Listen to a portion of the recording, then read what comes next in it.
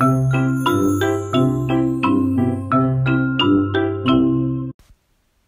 Year 2 and any other children listening, it's Mrs. Reay here. Just wanted to say that I miss you all and I'm really looking forward to having you all back to school safe and sound.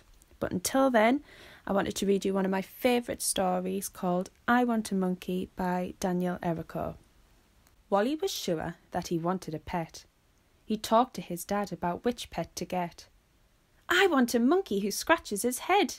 He'd swing in the house and he'd jump on the bed. Well, said his dad in a kind sort of way, did you know that monkeys eat bugs every day? Oh, no, Wally said. We have none to eat.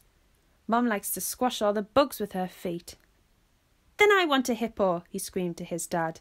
He'd eat all our trash and Mum would be glad. Hippos need water. It helps them stay cool.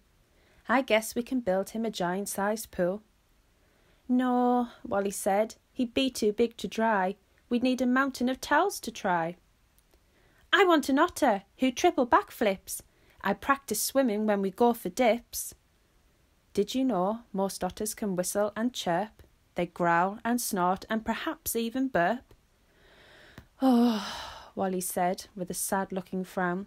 We'd have to tell him to keep the noise down. Let's get a giraffe, Wally said with a smile. I'd slide from his neck to a giant clothes pile. Giraffes hold the record for tallest of all. The jump from their head is a 20-foot fall. Gosh, Wally said, as he looked at the ceiling. He'd bump his head even if he were kneeling.